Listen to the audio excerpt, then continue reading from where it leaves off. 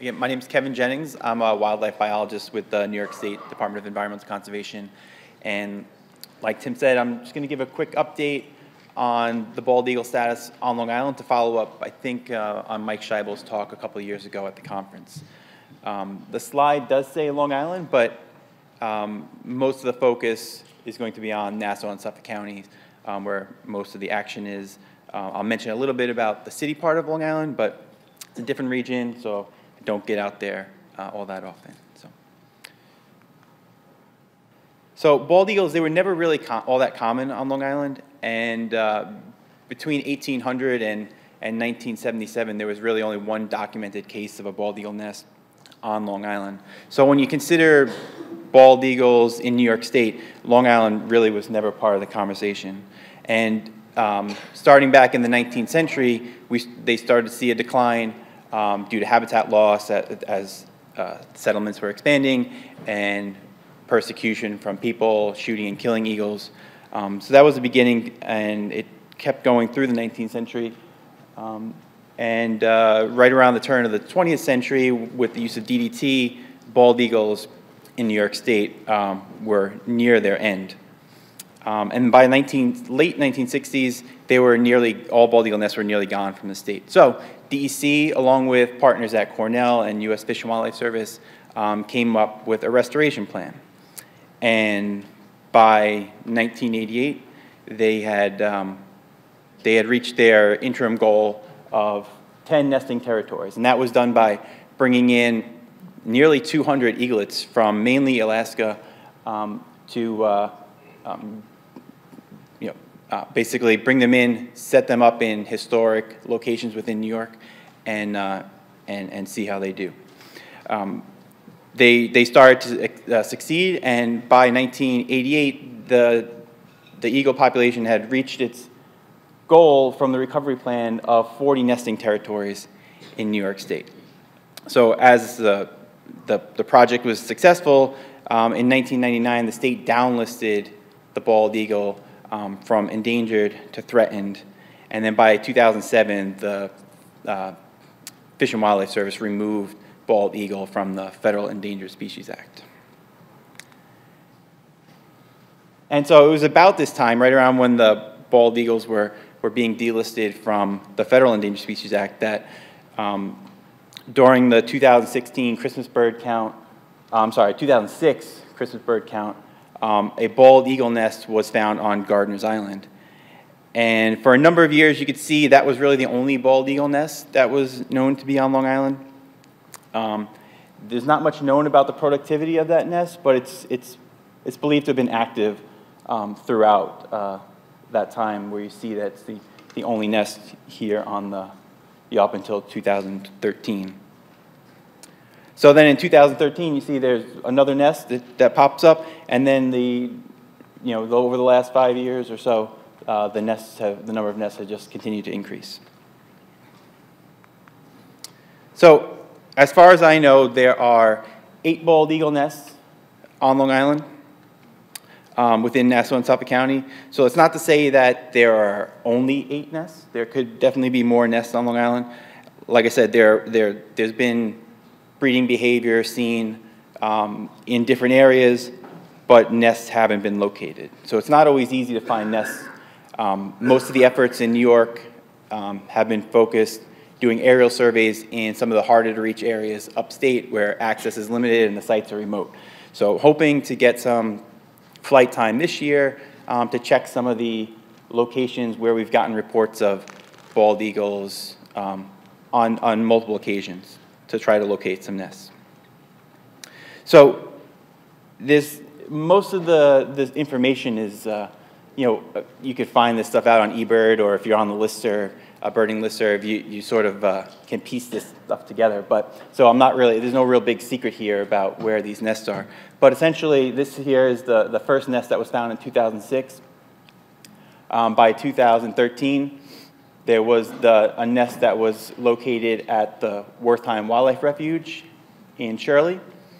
And then just another year later, there's at the Mashomic Preserve out on Shelter Island, there was a nest. And in 2015, back in NYSDEC at the William Floyd Estate, which is a National Park Service property. So one of the things that these the early nests have in common are that, these are, as far as Long Island's concerned, these are pretty, relatively isolated, relatively well-forested tracts of land where there's not much human disturbance. The next three nests that started to show up, or actually in 2015, the next nest that pops up shows up here in the Oakdale area at the Bayard Cutting Arboretum. And obviously this area, a little bit more developed, a little less wooded, and a lot more accessible by the public. Now, so it's not to say that there are definitely other remote stretches of habitat on Long Island where you might find bald eagle nests. So it's not to say that there's a complete shift going on here to less forested, more disturbed sites, but there's definitely some evidence that they're starting to use habitats that are not as suitable. In 2017, you have these two nests show up in northern Nassau County, in Great Neck and in Kings Point. And just this past winter, a nest was being built in Centerport. So again, areas that are a lot less forested, showing up within visibility of homes, really easily accessible to the public. So where else could they be on Long Island?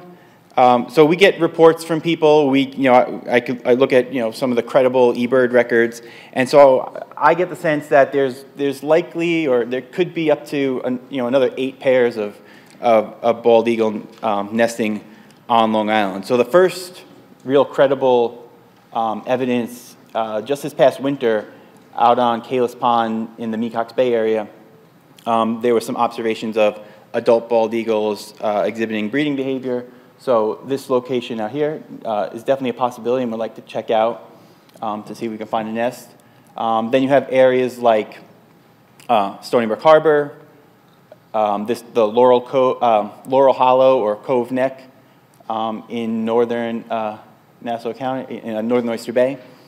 There's Stony Brook Harbor, Lake Ronkonkoma, and even the mouth of the Peconic over here around Flanders, where over the years, there have been observations of adults, pairs of adults perched together in trees at various times of the year. So good possibility that there are nesting pairs over in these areas.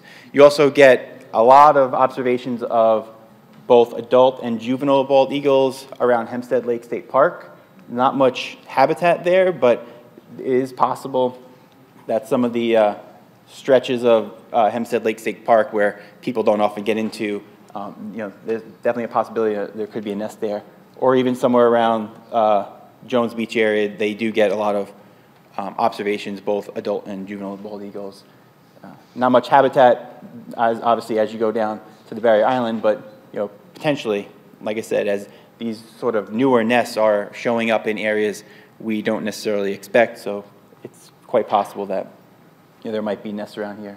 And even up here in Wading River, just north of here, there's been some observations of adult bald eagles showing up. So I do want to mention a little about New York City. I didn't include Staten Island on the map, but in 2015 there were 2 nests documented on islands around Staten Island, one of which was presumed to be active.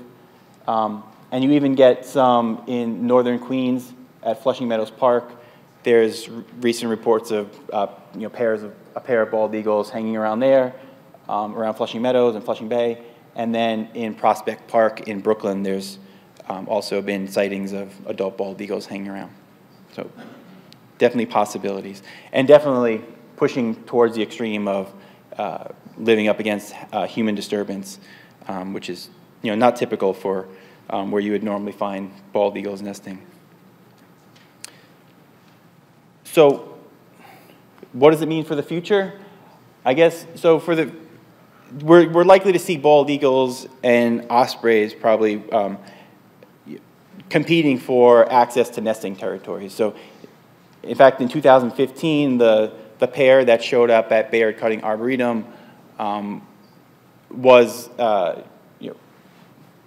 they showed up, the bald eagle pair showed up, there was a nesting pair of ospreys, and there was some interaction where bald eagles and ospreys were fighting over territory.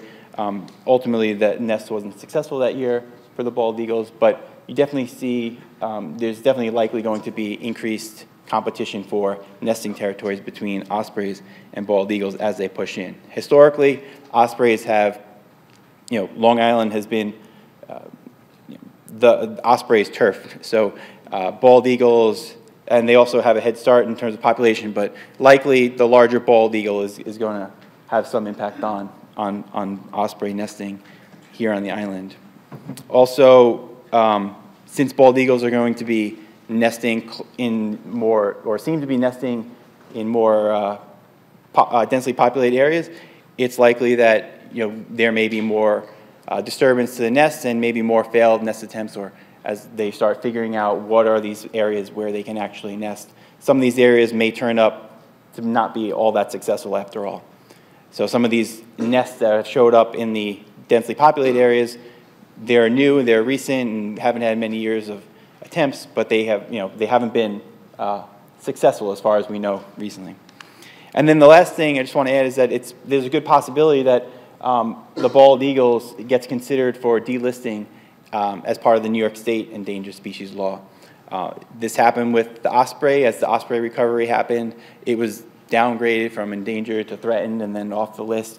And just going with the trends that the bald eagles in New York State are seeing, it's likely that the next list revision includes the consideration for bald eagle to come off that list.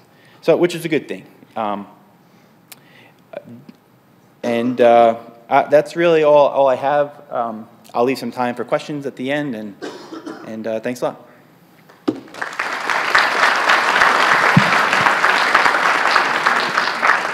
So let's actually get questions for Kevin now, so that you have them in your head. Let's get them out. Hi, Kevin. Thanks. That was great. I'm wondering, how far do the adults range from an active nest when they're feeding and whatnot? So during the breeding season, they'll likely defend a territory that's a square kilometer, 2 square kilometers, somewhere around that. So they're actively defending those areas that are pretty tight around the nest. Obviously, during the winter months, when they're not defending those territories, they spend a lot more time further away from the nest. They still spend time here on Long Island. Often, there's still sightings of bald eagles spending winters here, but then they'll move around where the food's available. Daniel Carpin again. Possible additional sites might include the Nisqually River Valley north of Jericho Turnpike.